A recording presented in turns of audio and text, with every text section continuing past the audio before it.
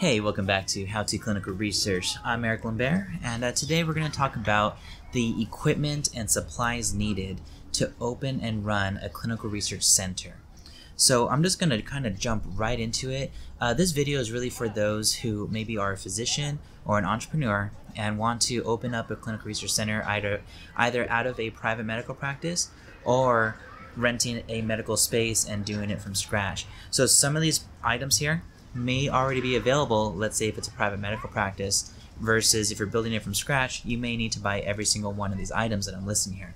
But they're going to be categorized in a couple areas. So for one, we're going to go over patient room equipment and supplies, and then we're going to go over lab equipment and supplies, as well as office equipment and supplies. So I will link everything down below, so be sure to check out the links to purchase each of the items that I'm listing, and of course those links do help out the channel and I would appreciate it if you use them. So let's go ahead and get right into it. So first you're going to need a patient exam table. Okay, these items cost about $1,850 per unit, and I recommend having at least 2 of these to begin with, and that of course depends on how many patient rooms that you have, so this price may vary. But you do want one that has some sort of power to it, that may have some heating features for the patients. So the one that I recommend will be shown here as well as listed down below in the description, just like everything else that I'm about to mention. Okay, so the next item would be the exam table paper. So you do have to have a liner that goes over the exam table, something that's disposable of course, and I'll link that down below. Next you'll need an EKG machine. So the EKG that you typically need for every clinical trial is a 12-lead EKG. You should only need 1 of these. You typically don't need more unless you have a really large office space and you're seeing a lot of patients, then you can keep buying more of these items. But to begin with, I recommend just having 1. So next you'll need a vitals cart. A vitals cart costs around $567. The price may vary, of course. So the vitals cart will have things on it such as blood pressure monitor and temperature, etc. You can buy it all together in one vitals cart, or you can buy each of those items individually. For simplicity, I recommend getting just the vitals cart, and that's a little bit expensive. You're going to cost around $567. Next item would be a mechanical or digital beam scale. So I'll link both those options down below. The digital, of course, is going to be much easier and quicker to use, but you do want to have one that is able to measure someone's height as well. So when you're selecting them, make sure that you get those options. You'll also need a otoscope. So the one that I recommend is by Welch Allyn. This is something that maybe the physician you're working with may already have, but if not, you will need to purchase one of these, and those run for about $600. So next would be disposable patient gowns. You'll need to have a good amount of those. So the packs that I have linked here come in counts of 50, so I recommend getting at least 2 of those. Next you want to have an instrument stand. So this is to kind of hold things that you might need while seeing a patient, for instance, supplies for collecting blood samples. So next item would be the Purell dispenser and the hand sanitizer refills. I'll link those here. Depending on your office space, you'll need to have those pretty much like at the entrances and in the hallways between patient rooms, etc. Maybe in the lab as well. So kind of on your office space will determine how many of those that you're actually going to need. Next, as I kind of mentioned before, you're going to need blood collection supplies. So you're always going to need butterfly needles. They come in packs of 50 typically. So to begin, I'd say you want to have at least 2 of those packs. So starting around like 100 of the butterfly needles. You'll also need tube holders. So those are BD Vacutainer, 250 packs. So you'll need a tube rack in different sizes, small and large, as well as tourniquets. Those are disposable, of course, and alcohol pads to prep for the blood draws, as well as bandages, cotton balls, foam armrest, cohesive bandage wraps, sharps container. Sharps container is important. Whenever you are done with taking blood samples, you of course want to put all the needles in the sharps container. And of course you're going to need services for disposing of the medical waste and you're going to have a vendor for that. All right, then you're going to need other items such as tongue depressors, of course, gloves. I recommend nitrile gloves because some people have allergies to latex, and I also prefer the quality of nitrile gloves. They, to me, are better. And also Clorox wipes. Okay, so especially now during COVID, you have to make sure things are sterile. And Clorox and Purell are always a must and in high demand, so you might run into issues, of course, finding these items. Okay, so now we're going to go into the next category of supplies needed, and that's going to be lab equipment and supplies. For one, you need a min-max thermometer. The one I recommend is by DigiSense.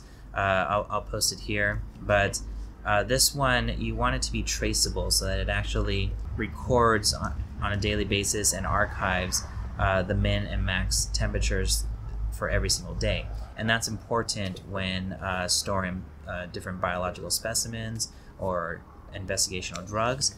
You have to record those temperatures. So that is an absolute must. And the amount that you need really, of course, depends on your office space as well and how many studies that you're running, but I recommend getting at least 3 to begin with. You also need a centrifuge. The one that I recommend, that one is good for most blood samples that you're going to need to process for different protocols. It should handle almost any protocol that you are conducting. However, some protocols, of course, are going to have special requirements for processing blood samples, and ever so often you might run into a scenario where you might need to have a centrifuge that just spins tremendously fast for maybe a certain blood sample that they're processing.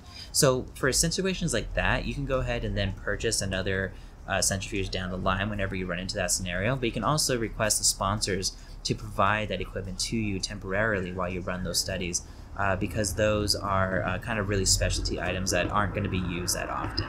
So it may not be worth actually purchasing, but you do need to have a centrifuge, and of course linked down below. So next would be a freezer. Okay, so you need to have really 2 freezers. One is a minus 20 degrees Celsius freezer, and the other one is a minus 80 degrees Celsius freezer. The reason you need both is because depending on the types of samples that you're processing, some need to be stored at cooler temperatures than others. So some will be ambient, some might need to be minus 20, and some might need to be stored long term while you're collecting samples, and that's why you need the minus 80.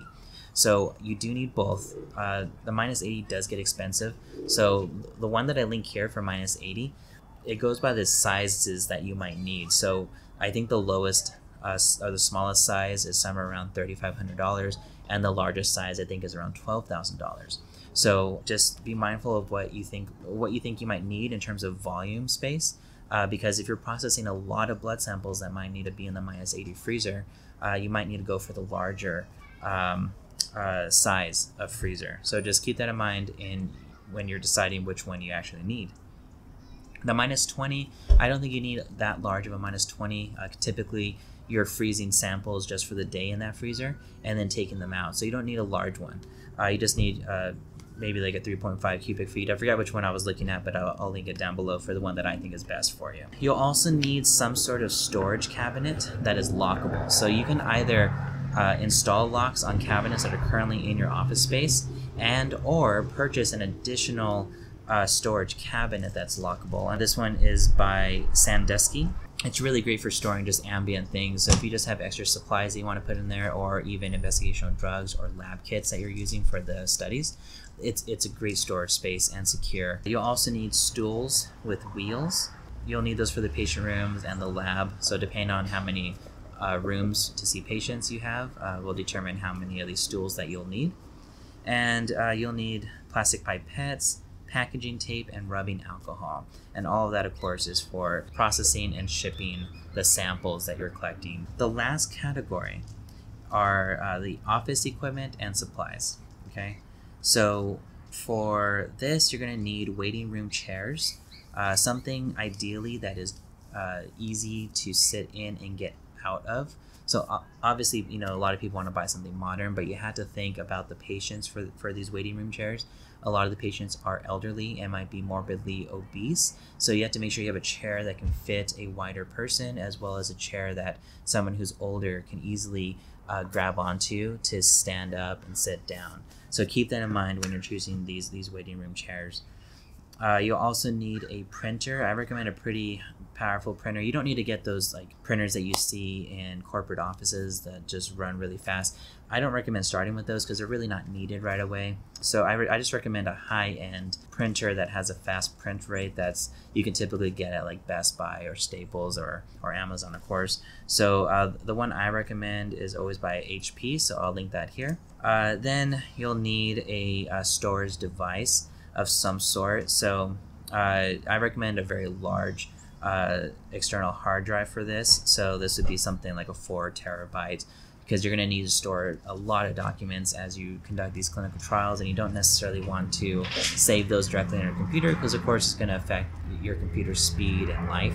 So it's best to store that on something external and something that's able to back up into the cloud maybe. So I'll link the one that I recommend down below. You'll need laptops. You can either go Mac or Windows, of course. I recommend using Windows because a lot of the programs that you might be using or will be using with different sponsors and CROs will require usually a Windows based computer. Okay, so you can obviously run Windows on Mac if you wanted to. There's videos on how to do that, but usually you want to go with Windows. The Dell Latitude laptops are pretty good laptops. I'll recommend those here. You'll need office cabinets, obviously, if you're building out the office space from scratch. So I recommend going to IKEA for that. It's usually the easiest and cheapest cabinets to put together and have installed. So you'll need a really good router. I'll link that here. You need to have really good Wi-Fi that can really reach the entire office space that you're in. So depending on the size of office space would determine, I think, the type of router that you would need. But I'll put a powerful one linked down below here that can serve for most people. You should have security cameras installed. I like the Arlo Pros a lot, so I'll link those here. You'll need plenty of filing cabinets for every single office space that you have. So however many desks and staff that you have, they will all need filing cabinets. Again, I recommend getting those from IKEA. Most or almost every sponsor is going to require that you have a backup generator. So if your building that you're in doesn't already have backup generators for the building as a whole, then you should buy your own backup generator for your office. So the one that I recommend will be linked here. It's going to be an electric one, of course, not gas powered, so just one that you can charge up.